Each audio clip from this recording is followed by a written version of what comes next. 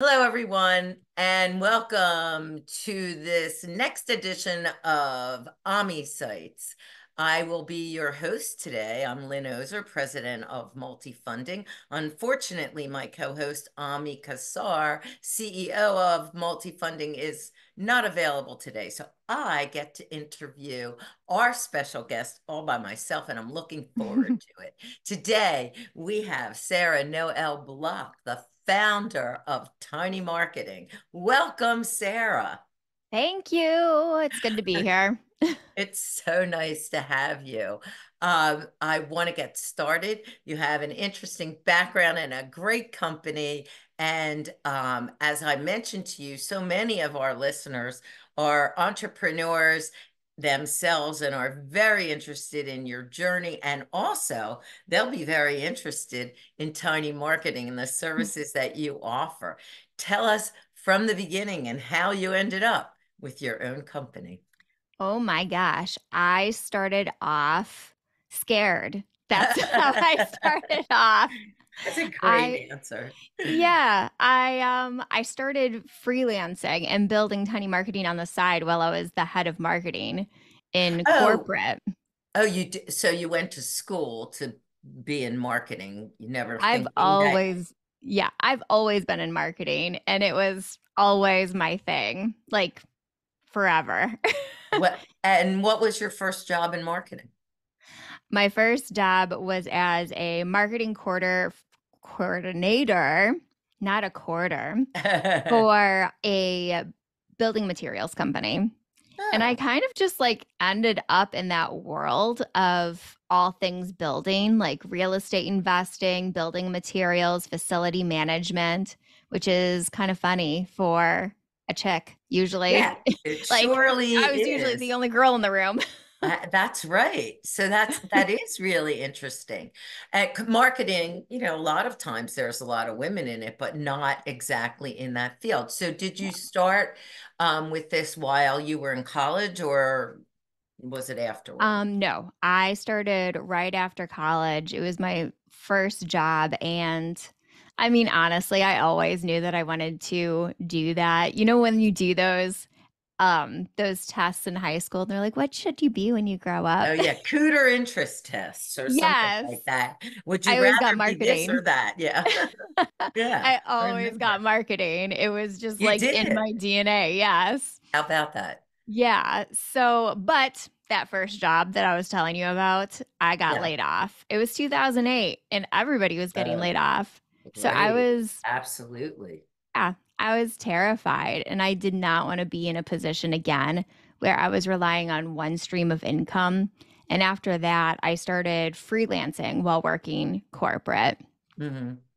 And slowly I kept building up my clientele and started like climbing the ladder corporate wise while like my kids were at swim practice and I would be doing my freelance stuff on the sidelines. Right. And then 2020 hit and my kids were in virtual school. I had enough clients where I could have launched my business if I wanted to. So I said, "Mwah, why not?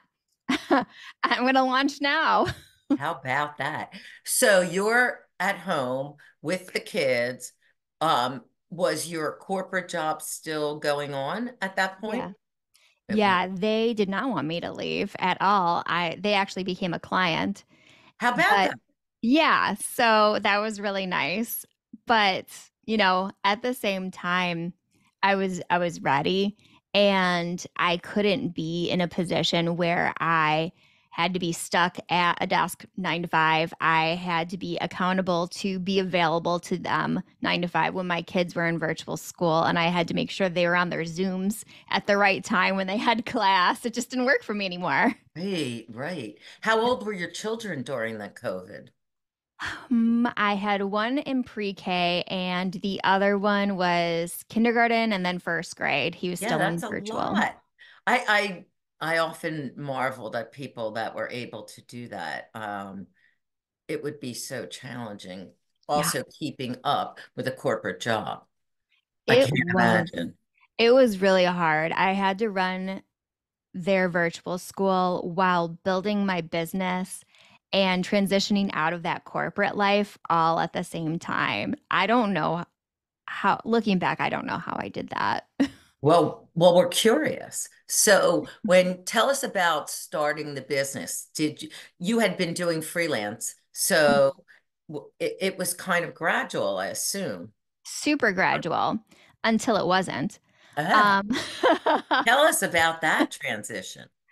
so yeah, I always had freelance clients on the side for like a decade. Right. And when I had decided that I was going to take it full time about 6 months before I did. So I set that leap date in my calendar and I went all out on filling the contracts that would cover my salary. So that's what I did. For 6 months, I worked on building my personal brand and filling those contracts. And then by the time I left, I had six figures in contracts ready to deploy. That's And then I just went after it. Well, that's really interesting. So you were just going to make sure that you could cover your corporate salary, and then you said you launched your brand. Tell us what you did. Yeah, about 6 months when I had made that decision beforehand, I decided I started testing out what I thought would make sense to be my thing, the thing that I would own. Right. So I just made like mind mapped. What are the things that I'm uniquely good at? And I Right. started testing on LinkedIn and writing posts about those things and seeing what resonated. And the thing that resonated the most was how to market with a small team. How do you market when you have 0 to 2 people in that That, marketing department? that's And interesting. it like hit home for a lot of people. So I was like, I'm going to go all out in this and talk only about this and serve those people. And I guess I got lucky because that it remains to be what works for me. That's terrific. And well, obviously you can market yourself, you can market other people. So that might have been the best thing for you was to go out and test that. So tell us, what about the business end of the business, like the bookkeeping and all of the things that go along with it? Good Was it Lord, I made a lot of scary or you mistakes. knew what to do? No, I did not know what I was doing at all. I was guessing.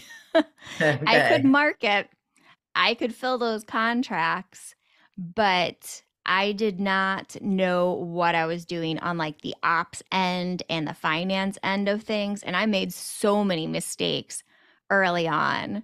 Was it just you or you had either a 1099 employee or your accountant or your attorney? Who were your advisors? At first, it was me. The Right, first, I brought in a VA before I even went full time because I needed someone who could do the communication with my clients while I was at work. got it. So Right, I brought in the VA early, and then the next person I hired was a bookkeeper because I right, learned quickly like that can get really overwhelming and messy if you're not on top of it. right. And then I hired an awful CPA who screwed up my taxes 2 years in a row, but I didn't figure it out until 2 years later because I was audited. Oh my goodness. So that was my big mistake. That's interesting. How did you go about choosing your accountant to begin with? Because that's something that we haven't talked about too many times on air, but that does happen to small businesses. In my career, I've seen a lot of businesses that end up with a not great CPA, to put it nicely. How did you choose the CPA to begin with without naming names? They were recommended, Uh, but it wasn't by someone who had worked with them before. Like okay. it was, A friend of someone. yeah, it was. It wasn't, there wasn't, they didn't have hands-on experience with this person and they felt so bad after what Well, happened. But sure. you live, you learn. I'm still paying that off. Oh, wow. Wow. That is traumatic. And then how did you go about choosing a new CPA? I think this I is good was information. smarter about it. So I had an attorney who did my LLC Yes. and he's local, really, Mhm. really smart, and he works with who my CPA is now. So I went to him. I Okay. went to my attorney Right. first, and I Right. said, "Do you have any recommendations?" Because he's an attorney only for creatives. So I'm like, he Oh, probably isn't has, that yeah, interesting? very Yeah. nice and niche. So I'm That's like, he great. probably has an accountant for creatives that specializes, and he did. And she's amazing, and my taxes have been flawless ever since. Oh, that's wonderful. That could be a really serious problem. We've seen that Oh, before. yeah. So, did you bootstrap your business or did you have to get financing to start? I bootstrapped it. Hmm. And again, I made mistakes with that. Like it was during COVID. I could have gotten really low interest loans because of that, but Right. I didn't. I just bootstrapped it. Okay. Well, that was kind of lucky for you that you were able to do that. And as you've gone on, so you basically were starting during COVID, which isn't in the scheme of things all that long ago. Tell us about the journey now. How many employees do you have, and how many clients do you have? Yeah, truly, truly is a journey. So at the very beginning, I had to scale quick because I had about 13 clients and it was just me. So I brought Wow. on a lot of 1099s, and I had to start managing and being more of like the project manager slash strategist slash manager. Right. And I couldn't do the thing that I was doing anymore. And I did that for a few years and it just burned me out. It wasn't what filled my cup. So I kind of moved backwards. And That's um, interesting. yeah, midway through last year, I restructured my whole business so I'd be able to do the client work myself. And I've enjoyed that a lot more. Wow, that's really interesting. So you scaled up, didn't like being the manager, didn't like that you weren't doing the marketing work Hmm. yourself. Would prefer, is that it? That you didn't want to Yeah. be an administrative working on your business. You wanted to be your business. Is that right? Yeah. I wanted to still do the client work. And I still, like, I am really systemized where I have my marketing days. So my marketing is always done for my own business.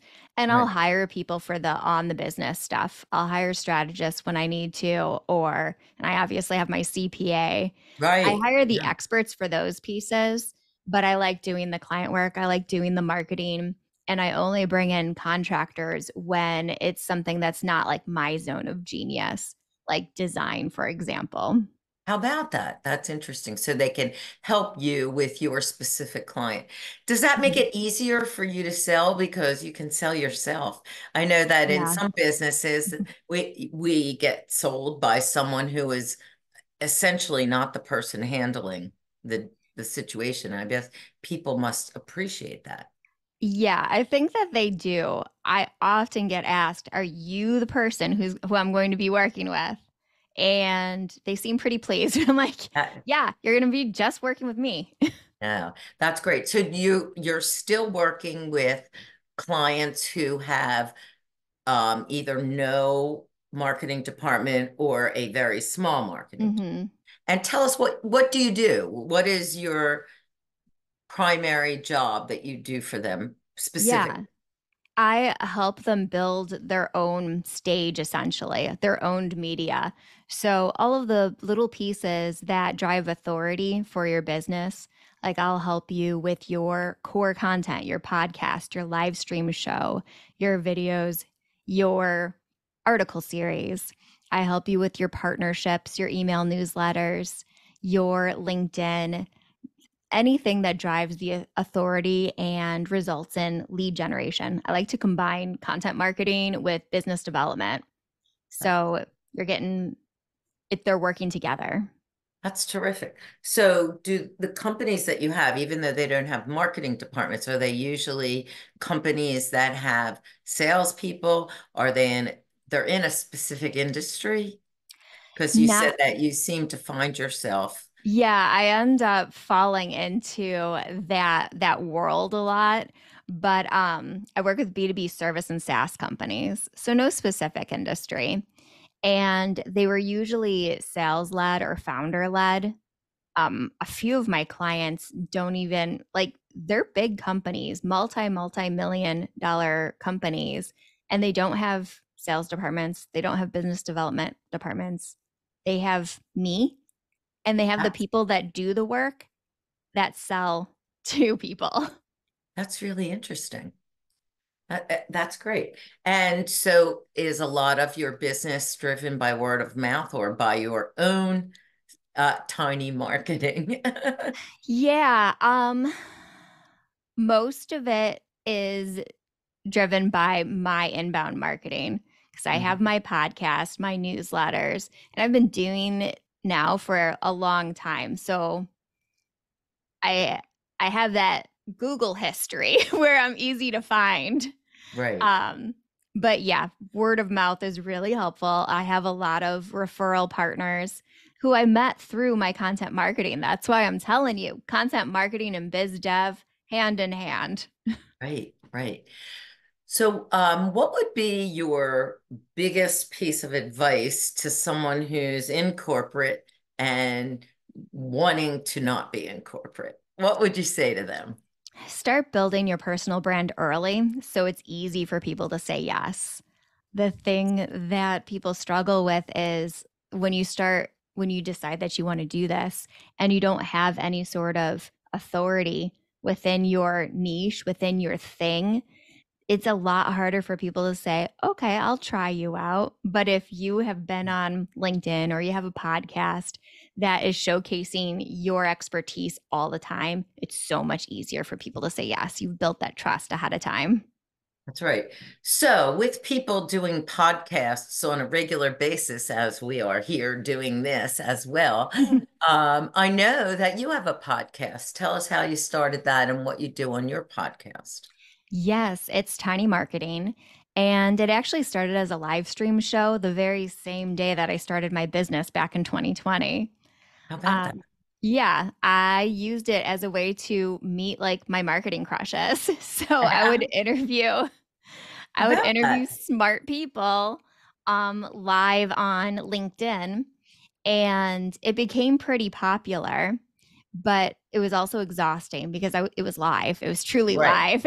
right, And it sure. was hard to show up and coordinate. So a year out, I turned it into a podcast, and I repurposed some of those interviews into the podcast. And now it's podcast first, live stream second. Oh, okay. And we talk about marketing strategies and systems that work for small teams or no team at all. Right.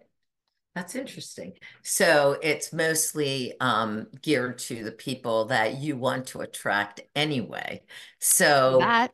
I know that's obviously what everyone is trying to do is reach people on some level to garner their interest. So how do you balance life and business?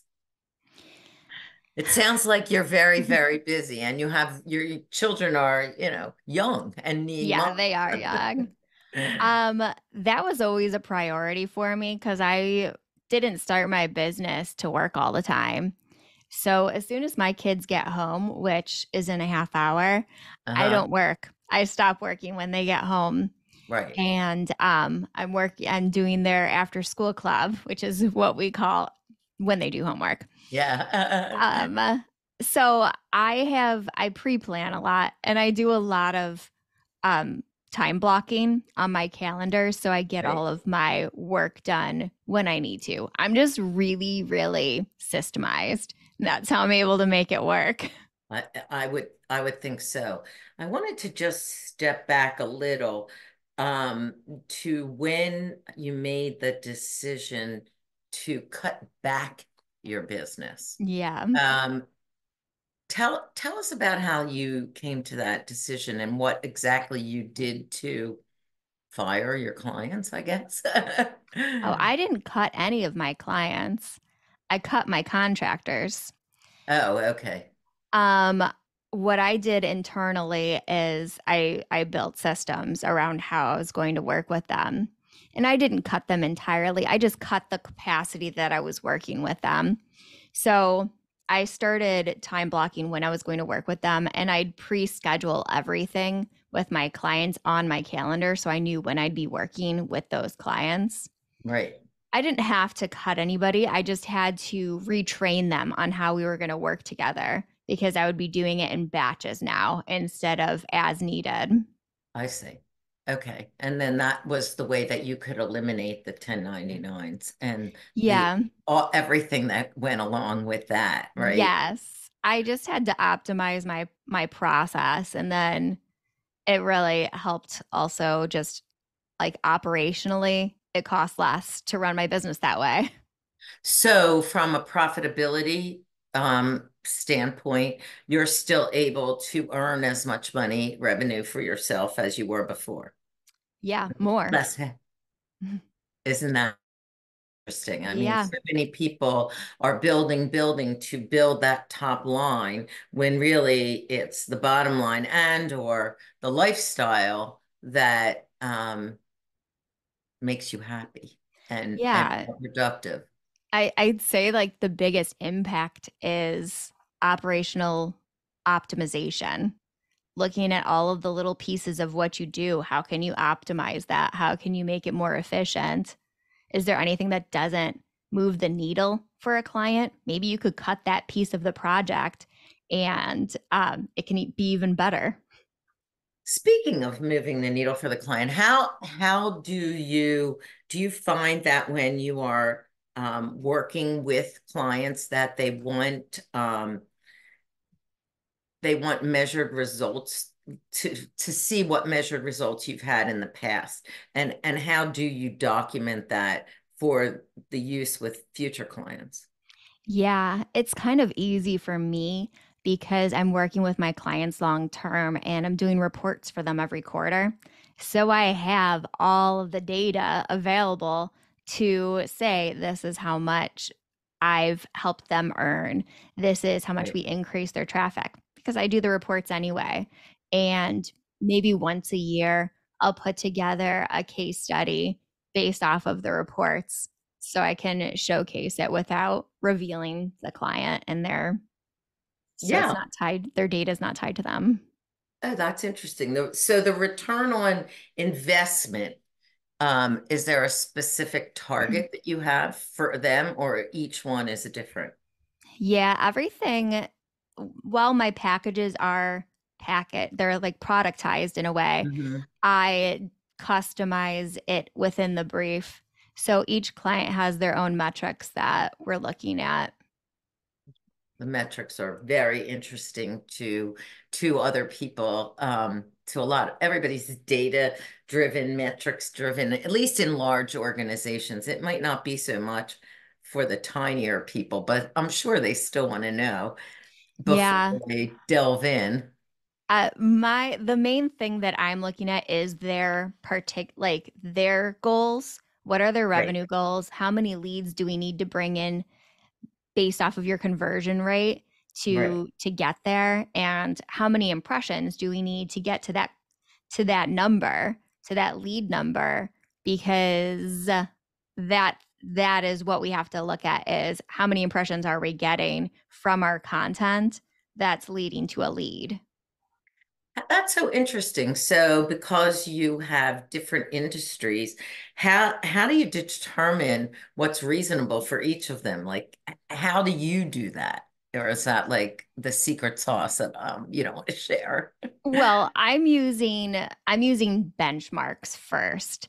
Like when I'm starting brand new with a client, these are benchmarks for your industry that we're going to try and strive for. And each quarter we measure against those benchmarks. Right, And then once I've been with them for a while, I can look at their past data and right. give them more custom numbers that make sense for them. That's right. That's right. So now that you've quote downsized or right-sized your business Yeah, right size is a or good way to put it. right-sized your business, where do you see your company in 3 years or in 5 years? Um, I really want it to remain small. I don't want to scale up. I My priority is a lifestyle business and bringing Right. in the clients that I really love working with. And I'd like to also, I'm beta testing this right now, but have a few offers that are one to many so I can support the smaller companies that can't afford to work with me one on one. And I'm excited to see where that goes. I'm a teacher at heart. So That's I great. feel like this is going to be a fun direction to go. That's exciting. That's really exciting. So, for all the entrepreneurs out there that are listening to us today, how can they get in touch with you? They can go to sarahnoelbluck.com/AMI, AMI, and I'll have a custom page for them. So they can find me where I hang out. I hang out on LinkedIn. I'm sure it's no secret from this conversation. Right, right. They can find my podcast, and then I'll share my LinkedIn workshop that I had last week, but I have it recorded for them so they can grab that and learn how to optimize their profile, get noticed on LinkedIn, and start generating leads that way. That sounds really exciting. I mean, optimizing LinkedIn for all entrepreneurs is really essential.